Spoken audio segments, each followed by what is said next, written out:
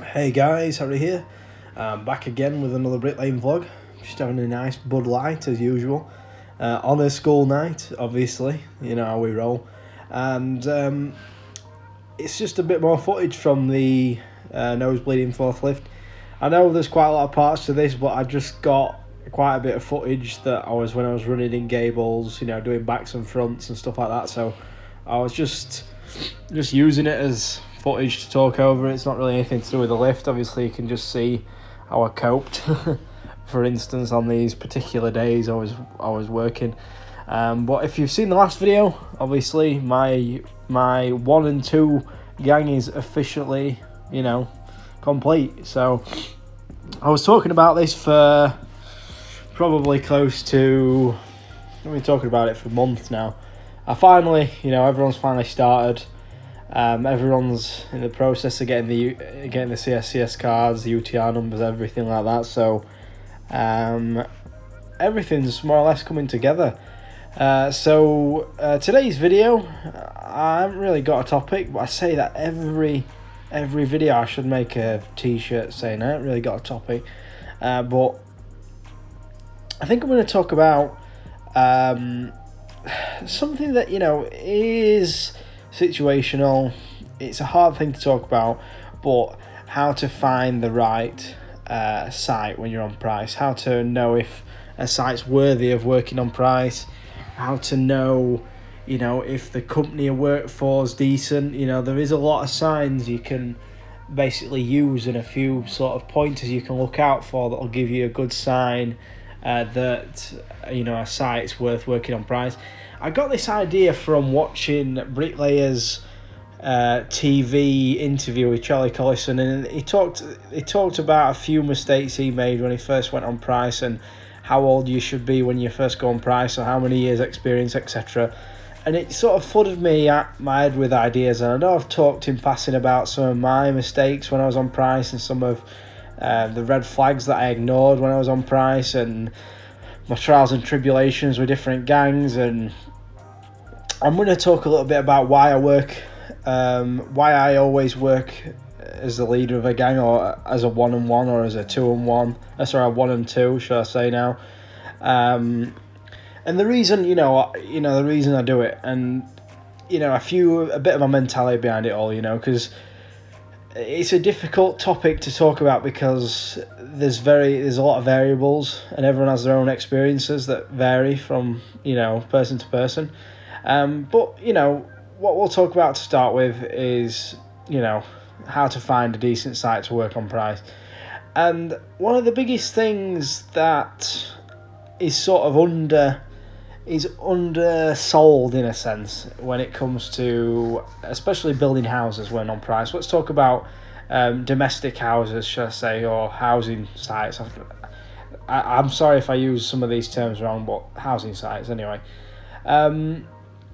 Because I've not worked on commercial. I've never worked on commercial, so I can't really give my opinion on that. But let's say housing.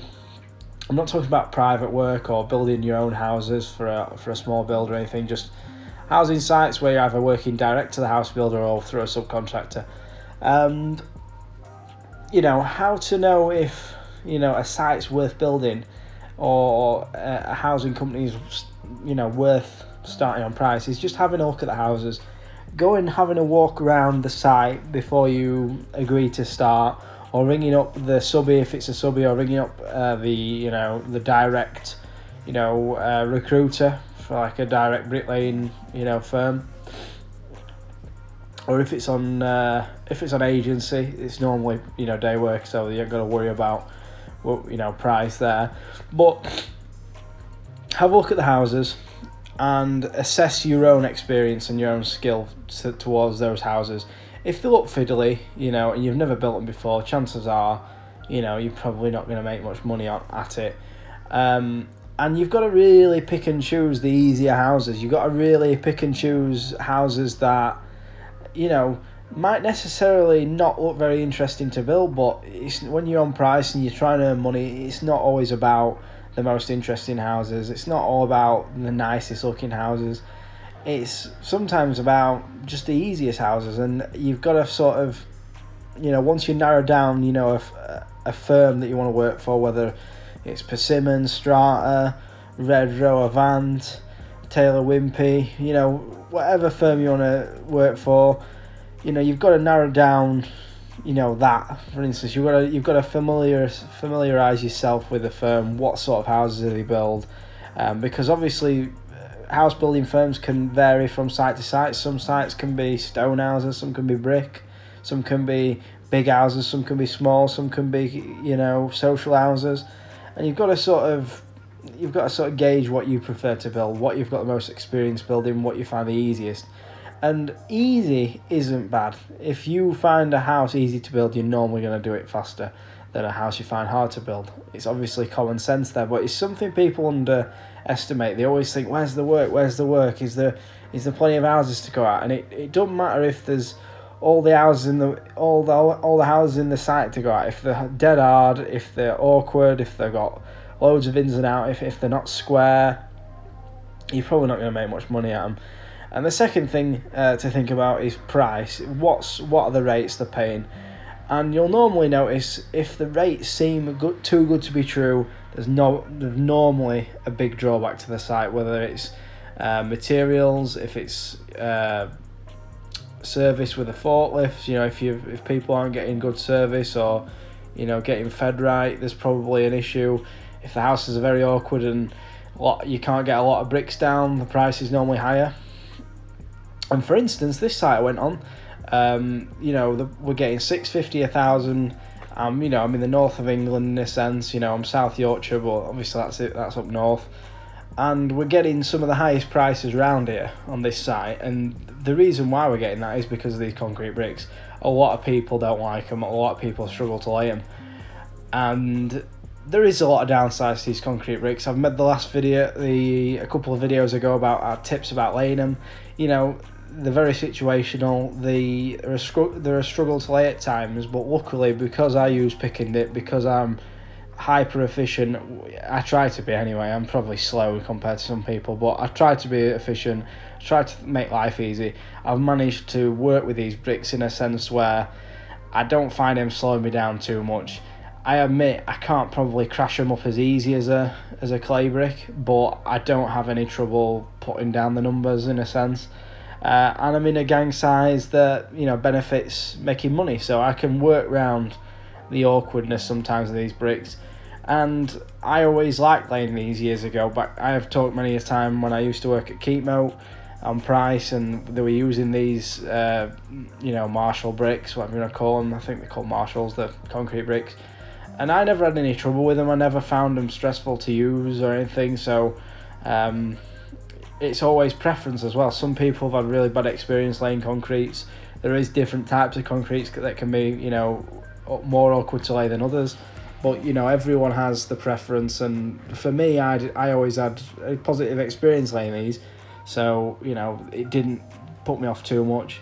And I found I could still make really good money even with the sort of disadvantages of these concrete. So after you find the right price, after you find the right houses you want to build, then you've got to find out what the firm's like you're working for. And obviously this can vary massively whoever you're working for. I find if you work direct, you probably get maybe slightly better than you do as a subby, but it comes down to you as a person and how you gel with a particular manager or a particular, you know, subcontractor who you're working for.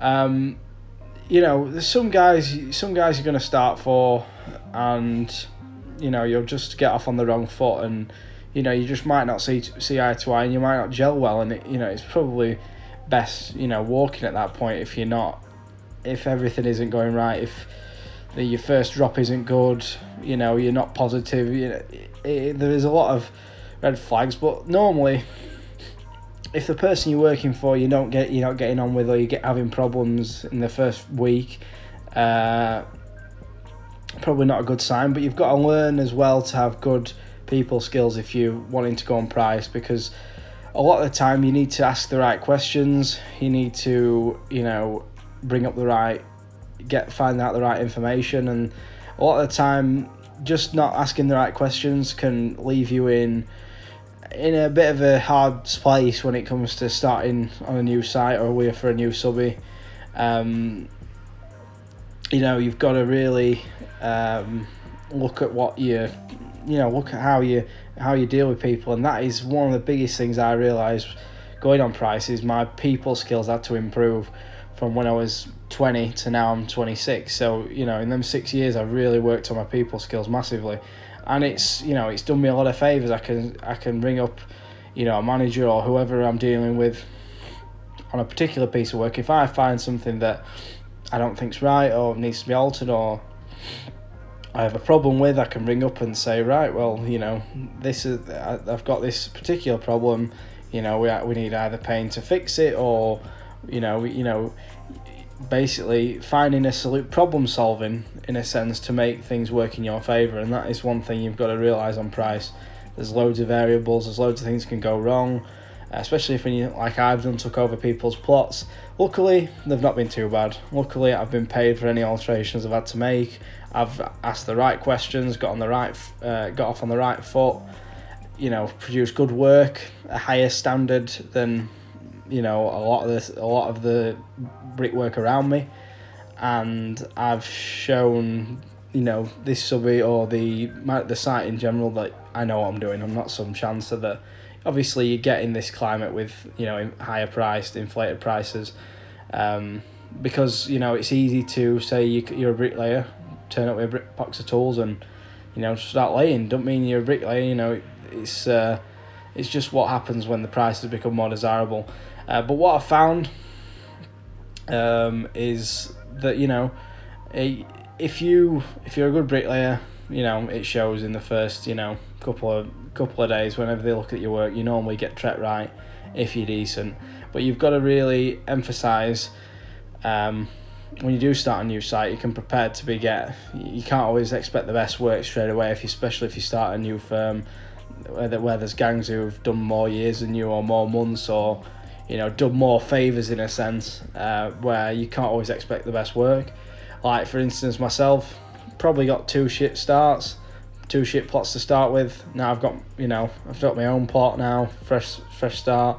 I've had to do a month and a half of crap work, or about a month of crap work in total if I added up all my weeks I've worked, and now it's paid off. I'm on something decent, but that it won't necessarily happen. It depends where you are, and you've got to really gauge whether if you start somewhere, and you've got to make sure you're being treated right, appreciated, everything, and especially earning money as well.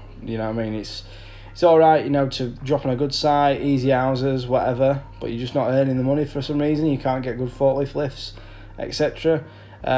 Which comes to my third point, forklift. You've got to make sure you're getting your gear.